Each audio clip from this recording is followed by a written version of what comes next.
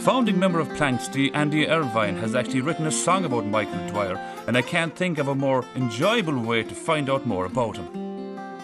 Michael Dwyer is my name, I'll not deny the same. In the mountains of West Wicklow I was born. I was in a fight of late with the boys of '98 when we took Enniscorthy by storm.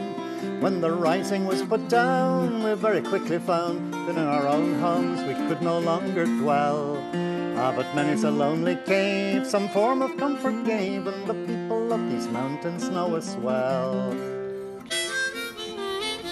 Andy, what first drew you to Michael Dwyer?